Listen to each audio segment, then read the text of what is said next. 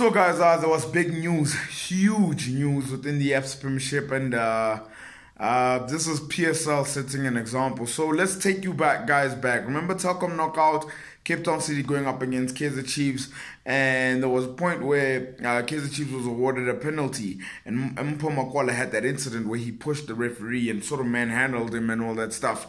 Yes, the verdict has come out from the DC, and Mpho Makola has been suspended. Yes, he has been banned for 6 months. So he's not allowed to play for 6 months. And I must tell you one thing for me, when I got the news, I was like, wow, that's a ban. Well, that's one hell of a ban, firstly. Secondly, it was the fact that I just felt it was harsh. I really felt like it was harsh. Look, don't get me wrong. It's not right to push an official like that. It's not right to manhandle an official like that. But 6 months, I have never seen that before.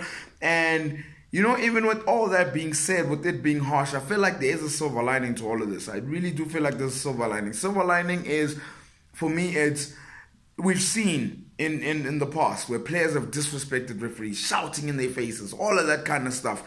With bans like this, it sort of tells the players no one is allowed to do that. You know, no one is allowed to disrespect the referee. No one is allowed to disrespect an official. Now I feel like players would watch out, because you might just be sitting on the bench or in the reserves bench for 6 months. You might not be playing for 6 months. So at least it clamps down on anyone trying to do anything wrong, trying to be disrespectful or anything like that. Like, players are going to have to watch out now. You're not going to just get away with it by doing whatever that you need to do, because now the PSL are coming down hard on this. And unfortunately, Mpho Makola has to be the example.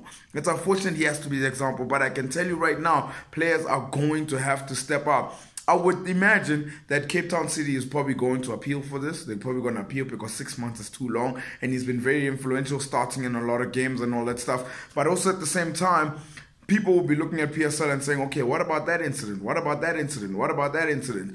But it does set an example, and players are going to need to behave.